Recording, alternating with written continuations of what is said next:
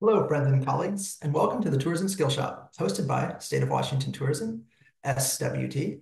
My name is Matthew Ozuna, and I am the Destination Development Manager at SWT. I will introduce today's webinar on agritourism. Please utilize the chat function in Zoom to say hello and let us know where you're zooming in from today. Feel free to share your questions and comments in the chat box anytime during the webinar. You can also utilize the Q&A feature near the end of the webinar. Mike Moe will also be joining us today. He is the Director of Strategic Partnerships and Tourism Development at SWT. Mike will monitor the chat and help address questions from the audience near the end of the webinar. Now, for those of you who don't know about the Tourism Skill Shop, let me tell you more about this webinar series. The Tourism Skill Shop is one of many industry educational programs from State of Washington Tourism. This webinar series will engage with colleagues across the tourism sector and broaden their industry knowledge, skills, and network. Each webinar will highlight a specific issue or skill for tourism professionals to ponder and discuss with industry experts. State of Washington Tourism will host live webinars of the Tourism Skill Shop on the third or fourth Thursday of every month from 10 to 11 a.m. These webinars are free and open to all tourism stakeholders. The webinars are also recorded and shared with registrants as well as other users on the SWT YouTube channel. For Tourism Skill Shop and other industry updates, visit the SWT industry website, sign up for the industry update newsletter, and follow SWT on LinkedIn. Tourism stakeholders may also join the SWT Facebook group for further discussion on topics related to the Tourism Skill Shop and other industry news, issues, and events. Okay, so let's talk about agritourism, the focus of today's webinar. Today's webinar will examine the policies and planning associated with agritourism. Over the past few decades, products and services characterized as agritourism have grown in popularity. Fueled by people seeking authentic farm experiences and sustainable living, the size of the global agritourism market is projected to reach $111.1 billion by 2032, revitalizing rural communities while preserving farmland and agrarian lifestyles. Now is the time for agriculturalists and other tourism stakeholders to start exploring policy and planning options for agritourism. In this webinar, attendees will learn about the latest trends, resources, and examples involving agritourism. An expert panel of tourism practitioners will share their insights on this phenomenon while devoting special attention to product development and diversification, partnerships, and marketing. Panelists include Chadley Hollas, Principal Consultant and Researcher at Cultivating Tourism, a boutique firm specializing in rural tourism and agritourism, and Anne Trenholm, an agricultural promotions coordinator with the Maine Department of Agriculture, Conservation, and Forestry. Now, let me tell you a little bit more about our speakers today. We'll get to Anne and Chadley in just a moment, I promise. But after growing up in rural Texas, Chadley studied tourism management and embarked on a career that allowed him to work with hotels and events around the world. In his consulting role, Chadley supports tourism initiatives with research and outreach, strategic planning, as well as network and community building. He can help with business management, hospitality experience design, and place-based marketing too. Chadley is also the founding secretary of the Global Agritourism Network. And if you don't know what this is, Mike will pop the link into the chat. It's a great organization. And I wish I attended the latest conference in Italy on agritourism with this group. And he is a member on the board of directors of Travel Unity, a 501c3 organization that works to support diversity, equity, and inclusion in the tourism sector. In addition to all of this work, Chadley is a PhD student and a presidential fellow at the University of Georgia. Chadley, thank you for joining us today. And now we'll spotlight Anne. And Anne, you're a Mainer. I know a few Mainers, and I haven't been to Maine yet, but eventually I'll get up there and make it to the Maine Lobster Festival. I promise, one day. Maine has a rich agricultural heritage and farms. And these continue to drive economic activity in the Pine Tree State, especially in rural communities. Anne's job is to coordinate the state's promotional efforts related to agriculture. These include agricultural fairs and trade shows, Open Farm Day, and other events. She manages the Real Maine Promotions and Agritourism branding program and supports domestic and international trade opportunities for farms in Maine. Panelists, thanks again. I'm excited to dive into agritourism. Before we do, I just have some intro slides to provide attendees with a bit more context of our topic today and to highlight a few grant opportunities from State of Washington Tourism that they can use for agricultural products or projects like this. So Chadley and Anne, we'll get back to you shortly. I will share my screen and my slide deck. I'll make sure my slides are from the beginning. They are. Share my screen now.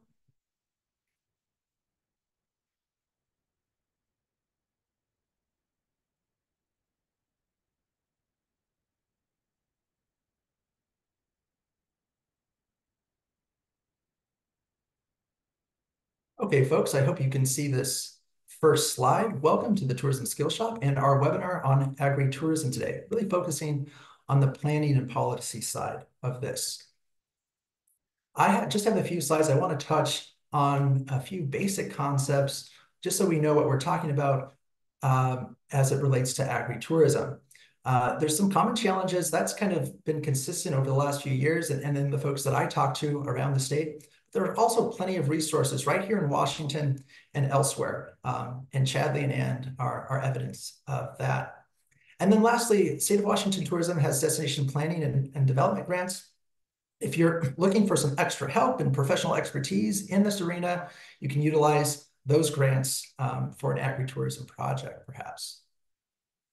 Okay, so what is agritourism? Well, it's a lot of things, and there's plenty of definitions out there, including legal ones right here. Washington State has its own codified into law. However, researchers and academics have kind of put this together. I've seen this shared with many folks across the country. It's a great visual representation of what agritourism means at its core and other activities that are associated with it on the periphery. So feel free to utilize this in any of your stakeholder meetings or presentations when you're trying to kind of tackle agritourism. The more you're focused in on the core, you're focused on experiences that happen on farms at agritourism properties. So keep that in mind, on-farm experiences, products, and services. As you kind of move out from the core, it gets, either you have more freedom with fishing and hunting, even wedding venues. So it just depends on the time and place of where all of these things take place. Now, categories, just to be clear, usually they're broken down in 5: hospitality, education, direct sales, entertainment, and outdoor recreation. And we'll be talking about all of these things as they relate to agritourism. We'll sprinkle in examples in these categories throughout our presentation today. And just to be clear too, agritourism enterprises, you might focus or an enterprise might start up focusing on in one of these categories, but now agritourism enterprises are becoming more and more diversified in their products and in their services, what they offer. So they're not just they're multifaceted. For instance, a lavender farm has flowers that could are you pick, but they also have lavender soap and lavender lotion. They could even partner with another farm down the road, maybe a goat farm, and have lavender goat milk lotion, things of that nature. So agritourism enterprises can also have event venues on site, so you can eat and drink and be entertained too. So all of these things are fascinating in the arena of agritourism. And I know Chadley has a few examples of these. However, there are some challenges. Time management when you're trying to run a business, and work with animals or crops, or even marketing is another issue that that comes up quite a bit. Liability issues, I've heard that many times. State and local regulations. We'll talk about that a little later in a slide that I have for you. I think Chadley has some best practices or some advice for you to navigate these regulations later on in the webinar. Like I said, there's some great agritourism resources right here in Washington State, starting with the state's Department of Agriculture. Regional Markets Program is a great resource to help small farms and agritourism businesses. There's also the Green Book, which I'm diving into. I'm comparing the Green Book with the Oregon Agritourism Handbook, a complete set of everything that you need to know to start a business, marketing, partnerships, things like that in this book that's actually online, and the links embedded in this presentation. You'll get these PowerPoint slides as well as those from Chadley and Anne in a follow-up email within a day or two. And if you would like to contact the Washington State Department of Agriculture, you have Misha's contact information at the bottom of the page.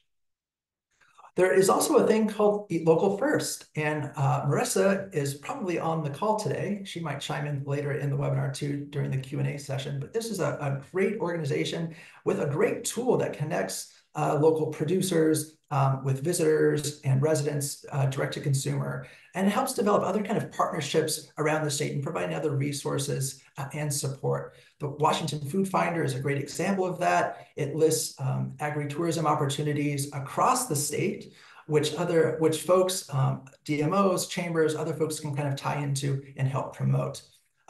There's also plenty of listings and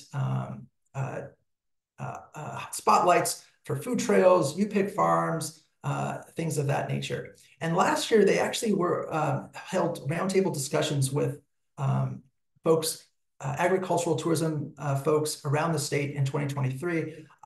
These have been recorded. I believe there's notes as well. You can see the status on that and how these regions and these products and services are kind of relating to one another and supporting their regional areas as well. And Marissa's contact information is at the bottom of the page. Here's an advertisement that will go up in CTAC from Eat Local First. This will be later. This will be at CTAC later this year.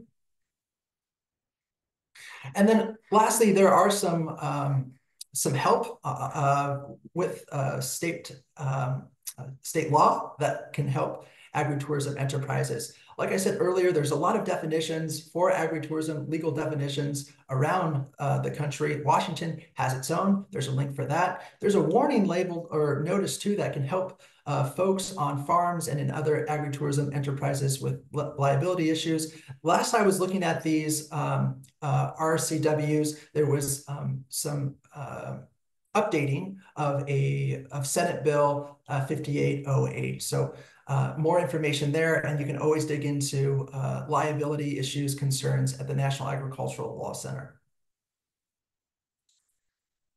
Federal grants. So State of Washington Tourism received $3.5 million to help with destination planning and development. These grants will start this year and roll into next year. There's 9 grant opportunities. Today, I'm going to focus on one, technical assistance. The catch is all of this money has to be spent by the end of next year. So make sure you're organizing, you're getting your grants written well in advance, and you're asking the right questions from SWT staff or other local DMO staff or tourism consultants. These grants are only for governments and nonprofit organizations. So if you are a small business on the call today, agritourism enterprise, unfortunately, you cannot apply for these grants, but you can be part of a larger grant project if it has to do with a larger marketing campaign for agritourism in a region, a food trail map, things of that nature. If you sign up to the Washington State Industry Update newsletter, you'll get updates when these applications or these grant opportunities are available. The application period is usually a month. Once we collect all of the applications, they're vetted by a review committee. There is a slight delay with the funding because we have to go through Commerce, who has the funds. But it's really important that contractors be billed on a reimbursement basis. The work has to be done first, and then they can be paid. Every dollar spent needs to match a receipt. So a lot of oversight and reporting here. You can't use these monies for staff salaries.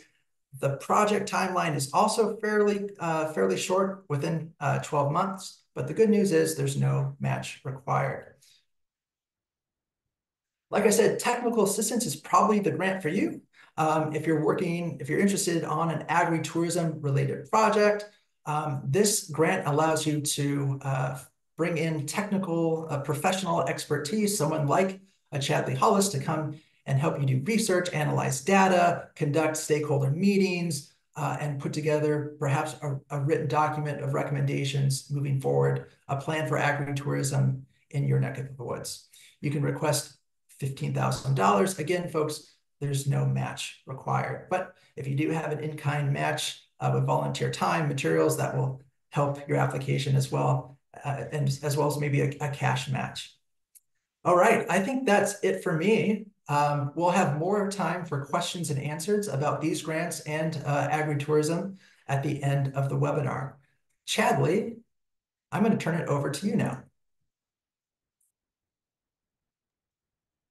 Thanks, Matt. Hi, everyone. I'm going to share my screen. Matt, would you mind confirming you can hear me all right? I can hear you, I can see you, but not your slide deck. Yeah, they're coming. There we go. How about now?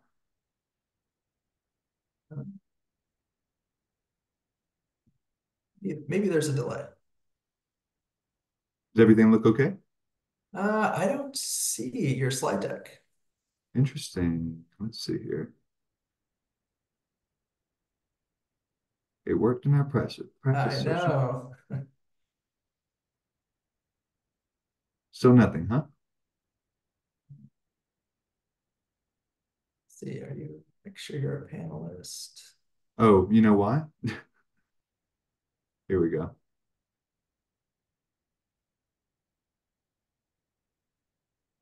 Oh, yep, there we go. User error.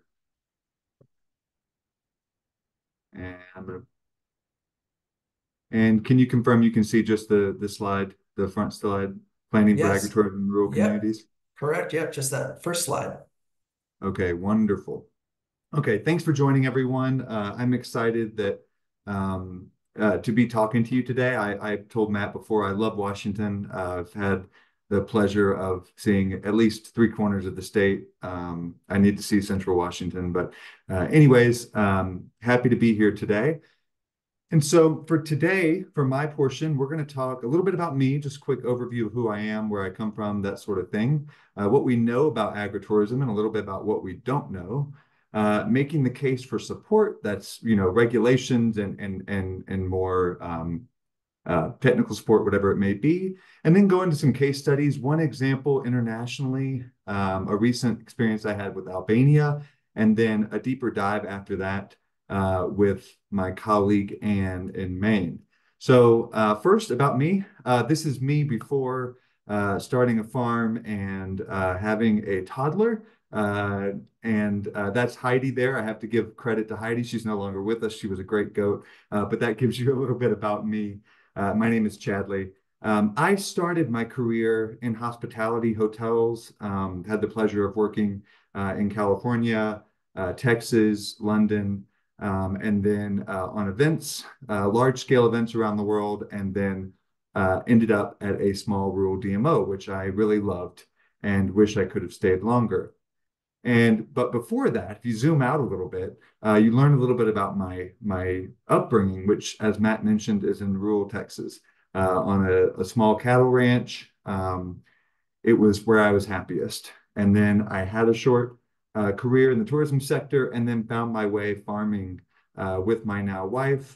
We had a goat dairy, started in Vermont, moved and actually started operating and selling cheese in Texas. That also was shorter lived than we like.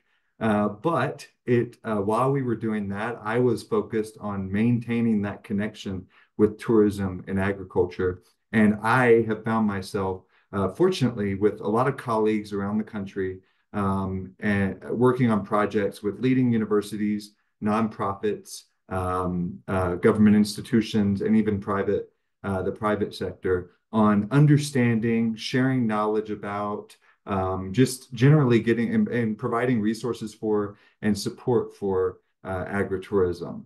And so we know a lot about, I'm going to start getting into it now. So we know a lot about rural communities, farmers, and agritourism businesses, but not so much about the agritourist, where they travel, how frequently they engage with farm businesses. And this is, from my training in the tourism world, this is the complete opposite of our data knowledge in the broader tourism sector. We have a lot of resources for, whether it be, transaction data, geolocation data, all these different resources that we have to track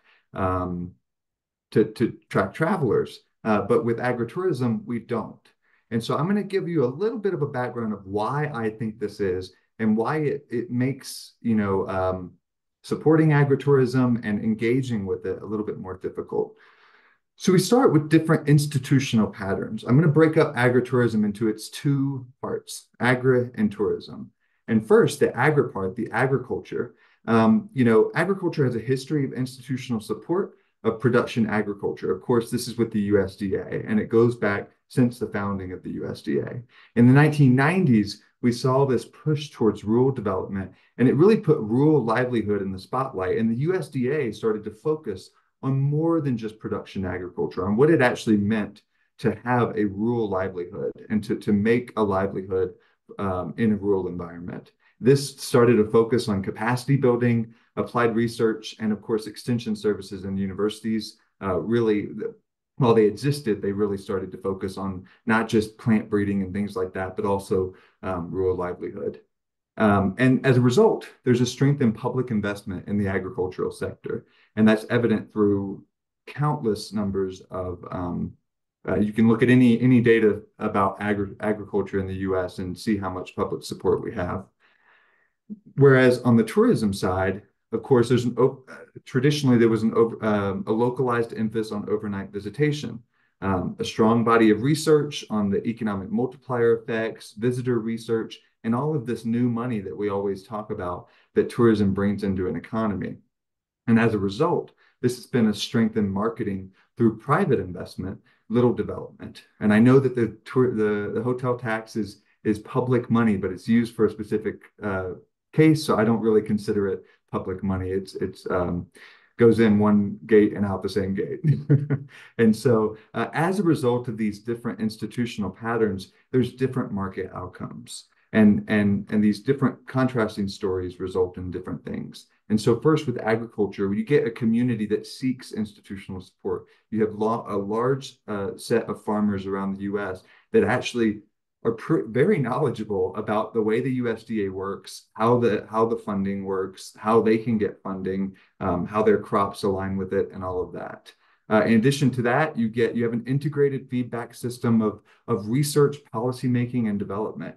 Right, the researchers are heavily embedded in the communities there, and it's very well connected to policymaking and how rural places develop and how agriculture develops.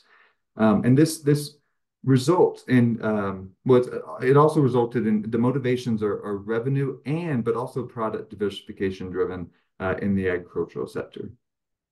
Whereas with tourism, we get localized marketing that's really localized. We do have a national tourism office, so to speak, not as strong as other countries, but we do have it. It's also focused a lot on Main Street heritage. Significant resources are dedicated to that and have been in the past. There's also a strong emphasis on the private sector alone. And that results in strength in marketing and then not so much the management and development. Again, this is traditionally, and it is changing. It's actively changing. You're starting to see more and more states invest in people like Matt who do on-the-ground development work that is relatively new from my perspective in the tourism world. And so my argument here is that when you combine them, they're better together. The agri and agritourism can learn from tourism. Agriculture can learn about localized and stronger marketing, emphasis on heritage, right? That tourism does so well with. but the agriculture sector really doesn't. A stronger engagement with a broader private sector, with research and things like that. I think agritourism, and it may come soon, who knows? But I think private sector research that actually helps us understand agritourism better. And also, tourism can learn from agriculture about seeking institutional support and understanding how our tourism offices and how our government entities or nonprofits, whoever it is, how they can integrate into this broader, tourism development infrastructure. And so together, I do think they're better. It's a way for farmers and ranchers to rebuild lost value into products. You have traditional production agriculture that's focused on maybe just the product and not the value added product, right? Yeah. And agritourism helps them build in that. Motivations are revenue and enterprise diversification driven with little institutional support still in agritourism. It is a burgeoning sector. It's new. There's most of the institutional support is really about understanding it, and I'll talk a little bit more about that. And of course, in the US, there's a focus on direct sales and product-based activities and events. In other countries, as I'll talk about later, there's different styles of agritourism. If you look at that wheel that Matt showed you, different areas, different regions, different countries typically tend to gravitate towards certain areas of that wheel. And so my big question here then is, how do we make the case for support? And when I mean support, I mean policy, I mean research, I mean all these things. But to me, it's about comprehension and collaboration. And let me see here. Okay, so yeah, comprehension first is about understanding agritourism. It's about actually understanding the definitions, the demographics, the motivations. That's on the provider side.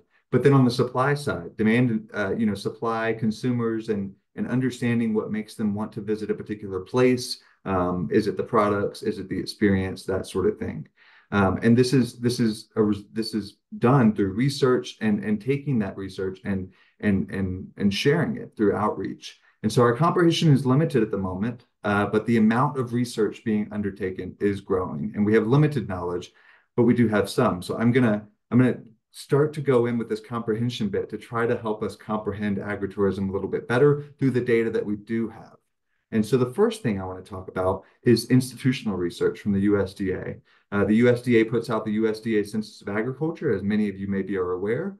And I have here the percent change from the last USDA census, which is in 2017, to the one that was just released in in February from the 2022 census.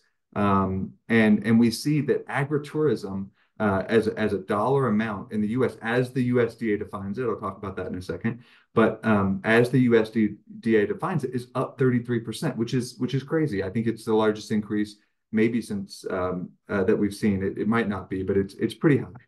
And then we saw that the number of farms, though, was flat. The number of farms didn't grow, but income was up from agritourism. Now, I include direct sales in here because me and a lot of my colleagues like to include direct sales in agritourism numbers, because if you notice on that wheel, direct sales is included there. And we think it's an important part of what makes a place attractive and what makes people want to visit. And so direct sales, according to the census in the US, broadly speaking, was up 16% over that 5-year period. But the number of farms offering direct sales from 2017 to 2022 was down 10%. This is interesting to us. We don't know why, because during the pandemic, we saw an increase. But we're wondering that after the pandemic, when the census was actually undertaken in 2022, there was a decrease. So happy to talk about that in more detail. I don't have the answer. But next is Washington. So they have a state-by-state breakdown of these data as well. And so Washington has some pretty crazy growth numbers. From 2017 to 2022, the dollar amount is almost 100% more than it was in 2022 than it was in 2017 for agritourism. And then the number of farms was up 15%. So you're still seeing a lot more income per farm. Yeah. And then for direct sales, again, a lot of direct sales money, almost 50% increase, and then actually larger than national average, I guess, decrease in the number of farms. But the farms that are still offering direct sales, according to the census, is up.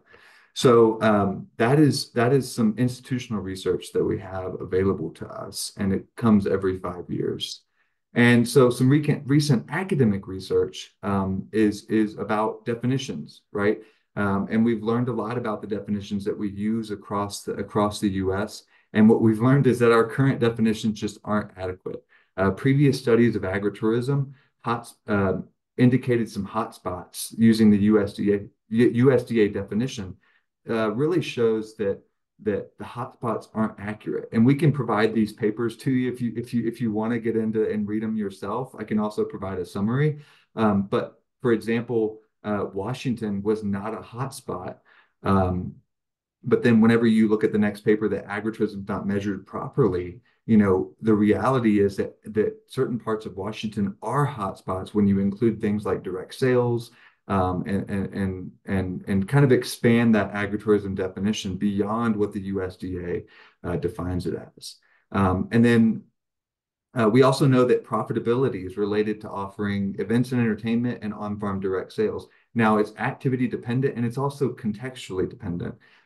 This is from a survey that had about 2,000 respondents. It was not nationally representative, which if you've ever done survey research, it's really hard to get a nationally representative sample for the states, for each state, I mean. And so, the activities that are more profitable in Skagit County, Washington, are probably a lot different than I don't know, Georgia or Maine or Texas or anywhere else in the U.S. And so, but to understand profitability more and how we actually how the farmers are able to succeed in agritourism, it has to be more heavily replicated locally because it's context dependent. And then, of course, some other recent research that came out of Oregon State University. They recently published an initial economic impact study that highlights an over $1 billion impact of agritourism on the Oregon economy. So that's Oregon specifically, though, and they had a very valiant effort, and we all watched them and cheered them along because I think every state in the U.S. wants to do this. It just takes a lot of resources and a lot of sort of teamwork and collaboration that I'll talk about in a minute. But with more studies like this in other states, other regions, even locally, I think we'd find similar data that it really does have a big impact on our economy.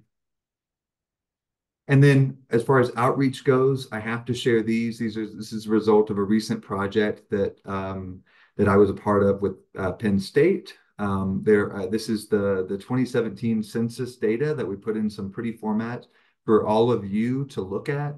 And to understand a little bit more about agritourism. I won't get into detail on why there's 4 different fact sheets, but the reality is some farms offer direct sales, some offer agritourism, and we created these fact sheets from a special request of the data that's not publicly available, but we made fact sheets for every state. And so I encourage you to scan this QR code, and I'll provide the link to Matt. And even the PDFs for that matter, after this, and we can email them to you whenever this webinar is over. And then, oops. And so all of this research helps us advocate. And we found in 2021 in a study that, in the study that I mentioned, that most farms, the most common sort of needs and needs for support that farms had was first marketing and business development. And then the second one was regulatory liability and things like that. And so, advocating for agritourism, I think, is easy from the heart. But when you go to actually show how important it is, there's so many things that can change your argument, that can change whether or not you'll have success. And the first of those is definitions, right? So as Matt mentioned, we have we have a sort of national definition that the USDA uses in the census to collect data. I would argue it's not accurate. And you have your Washington definition that may or may not be a good way to look at agritourism. But examples of how these issues will arise and the things that you'll encounter will vary based on how you define agritourism.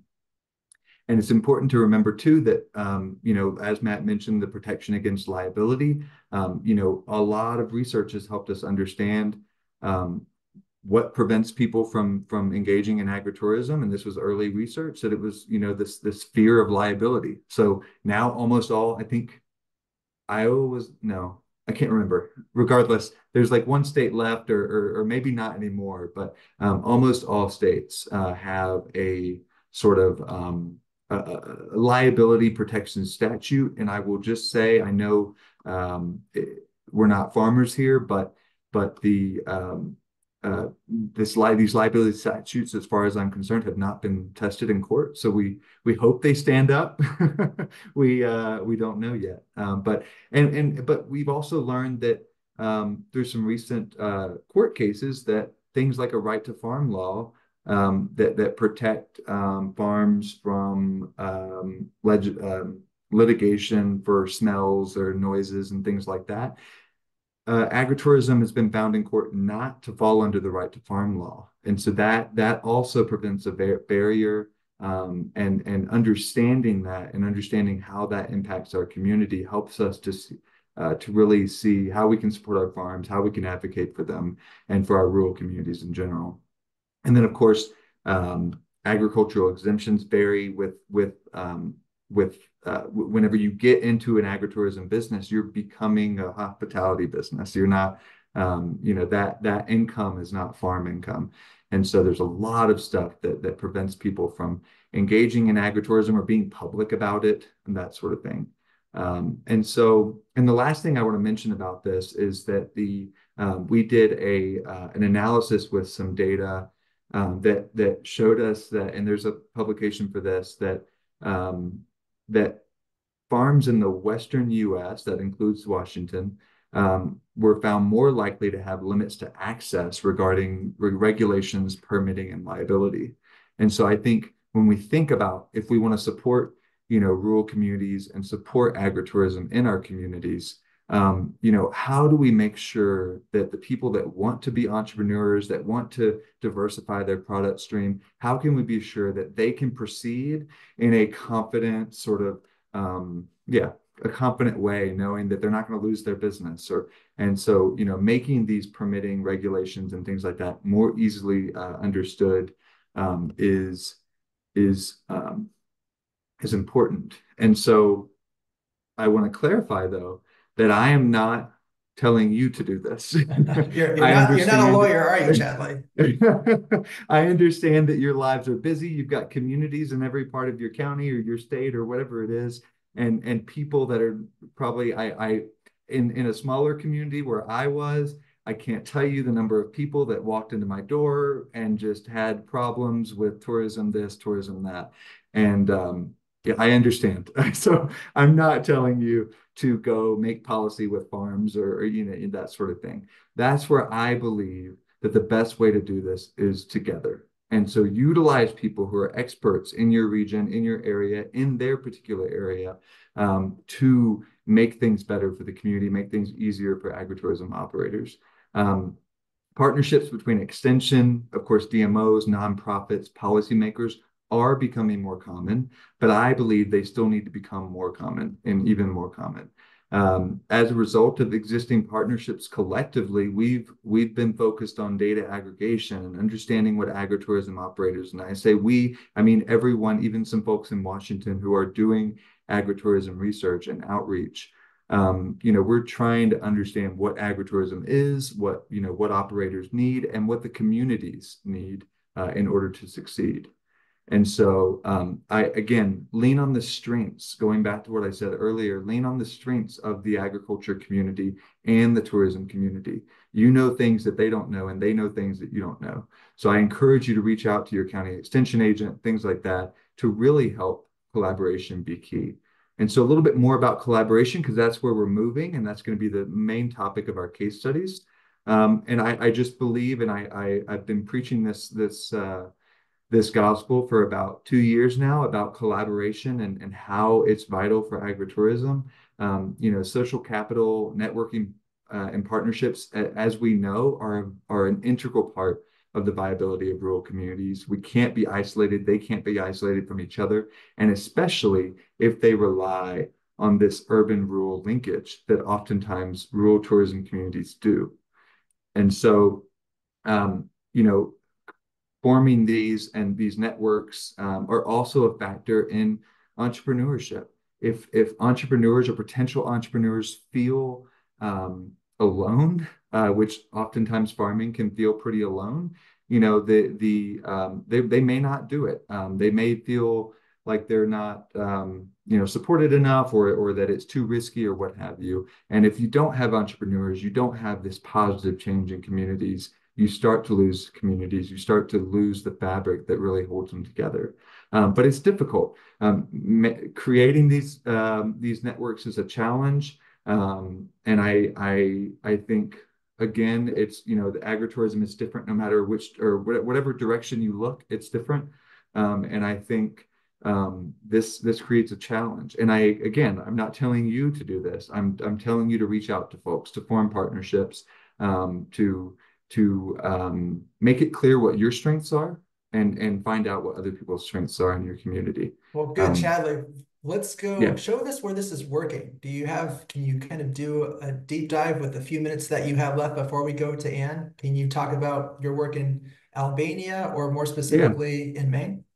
Yeah. Thank you, Matt. So in Albania, I want to kind of talk a little bit more about what what I think a successful collaboration looks like. And this is a multi-year deal. I am sharing someone else's story. I should be upfront there too. I recently visited Albania with colleagues of mine, and explored, had meetings, and visited farms across the entire small country over a week's time frame. And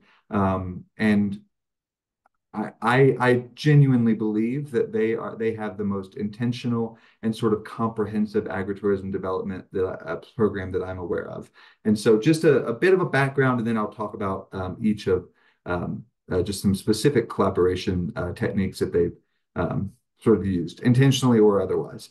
So, of course, you have the challenge in Albania, former Soviet territory, that had to retrain. I'm not going to get into the history, but basically, the way the land split up happened after the fall of the Soviet Union. It forced them to have to retrain their rural livelihood, and their rural traditions, and their rural food, and their food, food culture. And the last generation really had little relationship to the land from a cultural standpoint. It was purely productive. And so when the Soviet Union split up, land was just split up evenly, and you couldn't do much with the land. And so over time, they've started to get creative, and they've really taken in Albania a systems approach. So this systems approach is about bringing together different sectors, stakeholders, and disciplines, which is important, to arrive at this common understanding, and emergent opportunities to understand how they can actually achieve all of these, lofty outcomes that they want, this positive future for rural Albania. And so this is with entrepreneurs, branding and marketing, local food products, environmentally friendly agriculture, local culture and traditions, empowering women, increasing agricultural literacy, and so much more that they're trying to do to really, to showcase what rural life is all about. And so this project included everything from product development to even landscape design and food safety and things like that. They did an in-depth product study as a part of this, and then they had a large part of it was capacity building that was through the needs of the operators. But last but not least, their biggest and I think most effective tool was collaboration. So I'll talk a little bit more about that first. First, institutional collaboration. And this project was a strong collaboration between an international development agency from Germany, which is unique, I get, but I think there's a lesson to be learned there. A university and the ministries of ag and tourism together. And so they really ran this program together, different sources of funding, different sources of knowledge and expertise. They had workshops and trainings together. Again, like I said, about landscape design, hospitality, food safety, all the things that in landscape design is when I do technical training, I talk a lot about flow, which I think is really one of the most important things when you're trying to design an experience. And so that's really what it's all about. It's about how the space sort of envelops you or doesn't, and how to improve that. And most importantly, thing I love the most is that the agriculture and tourism ministries at the top level are working together, and they're literally in the same room. And they had a great meeting with both of them in the same room, and it was fantastic. They're tackling the task together. And then, of course, collaborative promotion. There was the creation of an agritourism association that is really strong. They've started to do collaborative events together on the farms, product-based collaboration, as Matt mentioned, for the lavender goat milk soap, but things like that, selling each other's products, and a really, really strong social media network that can't be understated, of them just, pardon my language, just not shutting up about agritourism in Albania, and they're passionate. And I think that's probably something you have to have is I think we've talked about in our discussions, Matt, before, is that, you know, having champions, and maybe it was Anne that mentioned this, actually, people that are just relentlessly for whatever it is and willing to give whatever it takes. But it also doesn't stop with marketing. Marketing is only one part of it. And so I'm almost done here. But Yeah, because we have to bring in Anne soon, Chadley. yes. So wrap this So up.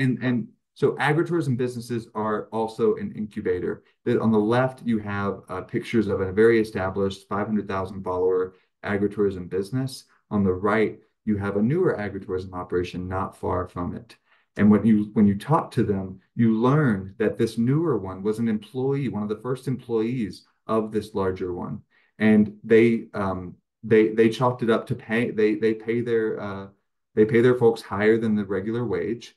And then the larger farm actually, and the more established farm actually helped with, you know, the process of getting loans and you know, really proving the market and showing that there's a market for added growth in the immediate community. And so that business served as an incubator for other businesses. And that's really important to build that entrepreneurial ecosystem. And I will just leave it at that. We're going to go into deep dive, and Anne's going to talk about sort of the work we've been doing. I met Anne through a project through Vermont, but I was in Maine, and have now been working together for the last 2 years, and Yeah. we're still doing the project. And I'm going to stop sharing my screen and hand it over to Matt, who, yeah. Thanks, Right. Thanks, Chadley. Hi, everyone. So Matt is going to be my slide moderator, if you will. I will keep it pretty short and sweet. You'll have access to this information, but my goal in sharing what I have, and you can go start us right off, Matt, is just to share the 4 things that were really important to bringing Maine to the place where it is today after having successfully created our first ever agritourism summit and launching 2 agritourism courses that I have not run, but was able to create with Chadley with the help of some funding that I kind of found along the way. So I do work for the Department of Agriculture, Conservation, and Forestry. In itself, that's a great networking opportunity. It's very broadly focused on natural resources. And I do come from a farming and agricultural background. I've managed a business. I have experience before coming to the Department of Agriculture and working in our resources development division. So I'm sharing that so that you know, like, I have a lifetime of experience, and that was very helpful to creating what we have today.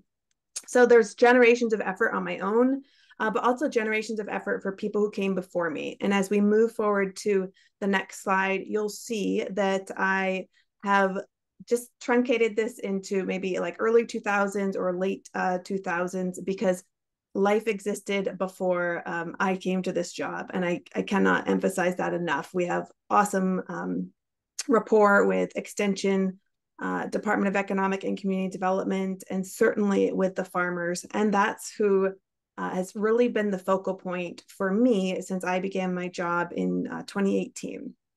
So where we started with just this one critical piece, I will call it our Agritourism Summit and our courses, was really about conversations. So farmers were coming to me, or maybe they were coming to Maine Extension or tourism organizations and saying, what do we do?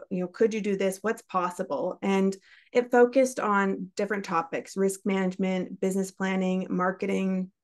And we received that information oftentimes by informal polls. So in 2019, we had the 30th anniversary of Maine's Open Farm Day.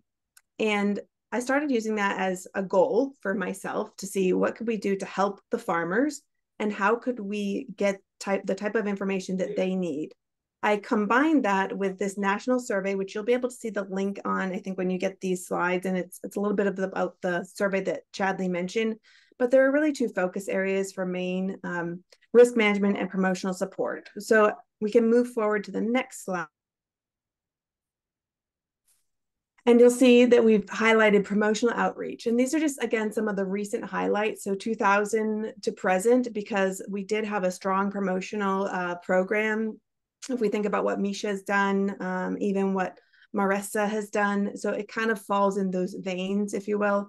And I've highlighted kind of milestones really since 2000. And before we even got to the course, we had three things. We had a brand reevaluation and update, which allowed us to add on online trip itineraries. Farmers requested, how do we have ways for people to visit our farm? How do we make it easier for clustering, things like that? And then farmers also wanted to introduce a fiber tour and trail, and then an ice cream trail. So before we even got to creating a course, I needed to have little baby steps, little small infrastructure options for any type of farm in Maine who wanted to find a way to raise agricultural awareness. And that is our umbrella opportunity for all types of farms in Maine. And I would argue agritourism has that responsibility, if you will, across the US and probably other parts of the globe too. So if we move on to the next slide, you'll see that we started also developing educational resources and tools for farmers, and then concluded with our summit and, of course, a few other courses. And throughout all these milestones in my short time here since 2018, we've been able to focus on topics like biosecurity. We've been able to make introductions to staff that I've basically personally called up at tourism agencies or partner orgs, whether they're state or something that receives a grant from the state, and ask them, what do you think is interesting, and kind of share the messaging, bridging that messaging of, this is the quality of place and space. We know that people are coming for this landscape. We know that Maine is a food destination. It's not just one area. How do we help you create the messaging that allows people to stay here longer, get out of those high traffic areas, and then support the farmers who want to feel valued by being a small business, and create those relationships, not just between the farmers, but perhaps other businesses in town. So that's been the overarching goal for this. And I just wanted to share those pieces, and I'm happy to open it up to questions alongside Chadley at this time. Great job. Thanks, Anne. Yes, I had a great time exploring real Maine in the itinerary builder. Good work. Okay, folks, we'll stay on a little after 11 if folks can too, to take your questions. Mike, are there any questions in the chat or in the Q&A? Well, we had a question earlier that was answered capably by Anne. We have another one from Jill. Can you share best practices of the growing relationship between farmers and tourism stakeholders? Our farmers seem uninterested in agritourism. We have a lot of commodity farming, but not in small scale. So I think it's just how do you encourage farmers to engage in agritourism? Do you want me to take that, Chadley? Yeah, and if you, I have some thoughts, but if you want to go, I think, yeah. Yeah. So just so folks, if you are not aware, Maine, we've talked about similarities between Maine and Washington, right? We have a large chunk of Maine that maybe is focused on the commodity experience, or that's how they're earning their living. They're trying to have people maybe be the next generation on the farm, and then we have places where it's in more populated areas of Maine, where it's that's where the easiest market is, right? You start out as a cut flower grower, a vegetable grower, and there's a market there. So I think when we look at that agritourism wheel that was shown at the beginning of this slide, to me, that wheel is a great way to actually make the introduction. And I simply ask them, do you have a customer who wants to know more about your product and why you want to sell it?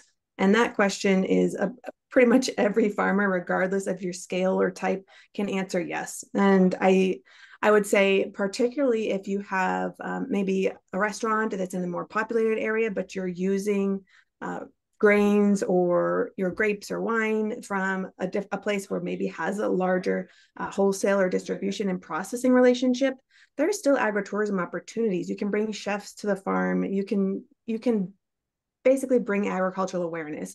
You have farm to institution. There's so many ways that everybody, regardless of your production capability and scale, needs to be focused on agricultural awareness.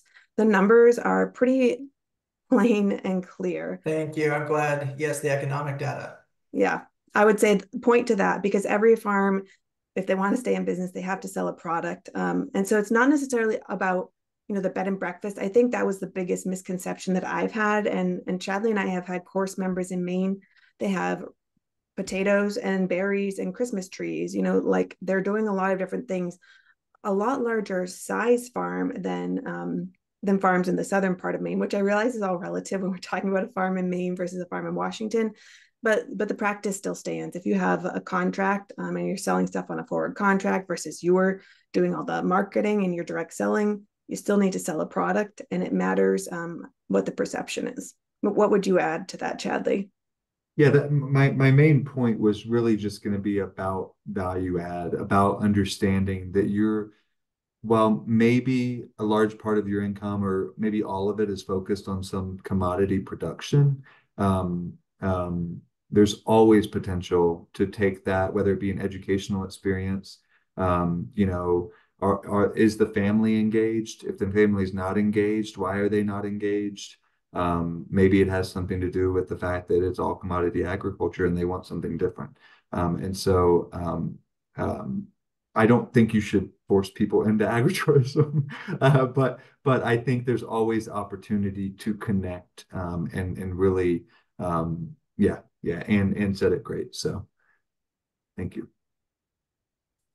And I would just add too that when we look at farming, there's different production preferences, methods, and promotional and marketing opportunities. But to Chadley's point, and we've seen this elsewhere in Maine, it's a home rule state. So the municipal involvement, which I've been able to kind of curate when we have conversations with tourism folks, it's the planning piece, right? So whatever your local planning is and how that's set out, everyone's going to have a conversation about that. And sometimes it looks different for different scales, but it's hard to start a different business. And because, as Chadley mentioned, they can overlap without knowing the nuts and bolts of it. And that's really where farmers as business owners come together, and not just farmers too, right? You have other community members.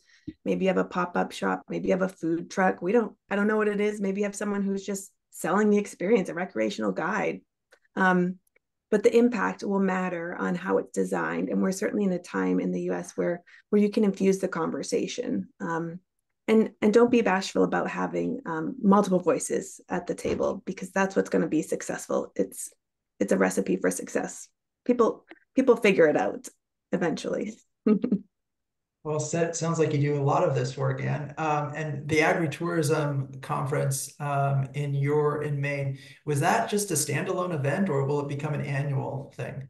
It'll become an annual event. And to be candid, a lot of it was to help me because if you may have heard, I do a lot of different things, but a lot of it was to help me just kind of focus my time, right?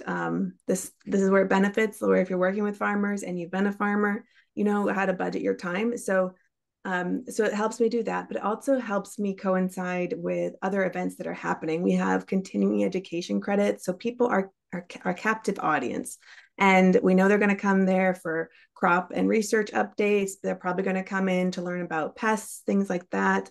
They're going to look at the equipment. So we added this summit to this 80-plus-year-old event, and it was one of the most well-attended activities. And if I need someone to go and meet a soil scientist on board, they can come there. And then we've also modified all these conferences to include farmer panels, because ultimately, you know, I could, maybe I could win the lottery. I don't even play, but let's say I did, right? I'm gone, or maybe the resources that I was so lucky to inherit, if you will, in this position, those people might be retiring. And we want to make sure that the farmers have successful experiences. And so bringing them together is what is beneficial to them. They can have a conversation if they want to stay in business, and they have awesome ideas too. Like, you don't have to come up with the ideas, just have to support them and be a sounding board. And that's really the benefit of our summit. So they're already excited to do it next year too. And your summit involves staff members from the state tourism office as well? Yes. Yep. We have a great working relationship, actually through an output of fairs, right? So I know that the fair structures across the US look differently. New England has one big fair. It's called the Big E. So maybe it's as big as Minnesota, but there's still thousands more people. But we have people like parks.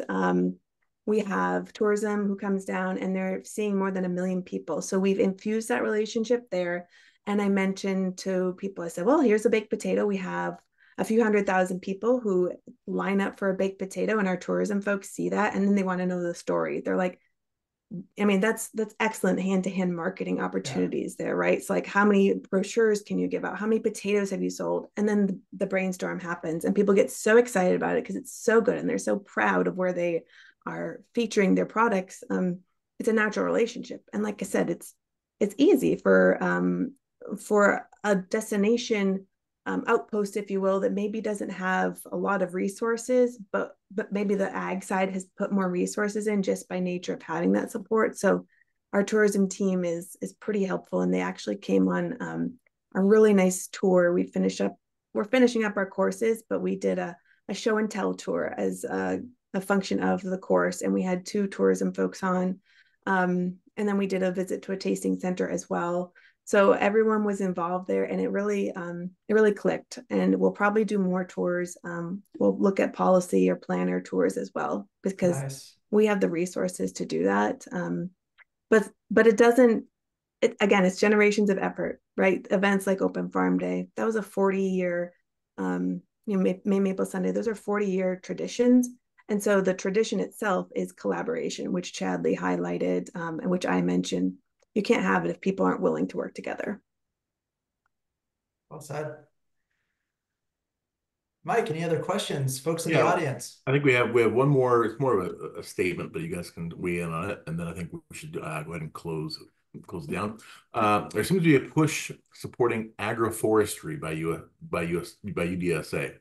If you bring the agroforestry idea to agritourism, the world should open up more possibilities for ag and forestry farmers.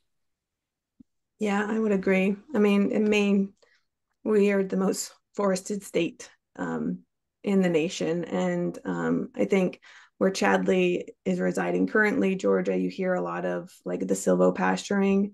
There's a great big brand about that. So I would tend to agree. And of course, maple syrup. There's an argument for that about forestry. I think a forester might disagree between the woodlot and the forestry thing, but it's educational, and that's what matters. Awareness about what these rural businesses are doing, because that helps all of us. We don't exist without these businesses. Yeah, that last piece that Anne said was going to be my main response to that. And I think broadly, globally, in our communities, we're learning that our landscape is meant to be integrated into our lives, right? And that's sort of the philosophy behind agroforestry, right? co-planting, a forestry structure with an agricultural structure that that if that shouldn't be completely separate from our life, right? It feeds us. It's everything we're about. So I think it's tremendously educational for folks of all walks of life to see that, to understand that agriculture isn't out and our food doesn't come from, I mean, it might come from some other faraway place, but it also comes from right in our backyard. And I think that's important. So, Yes, great yeah, storytelling, sense of place. yeah. Okay, thank you, panelists and Mike, and for all of you folks that joined this webinar today on agritourism. Stay tuned next month where this tourism skill shot dives into best practices for family-friendly travel. All right, we'll see you again soon. Take care.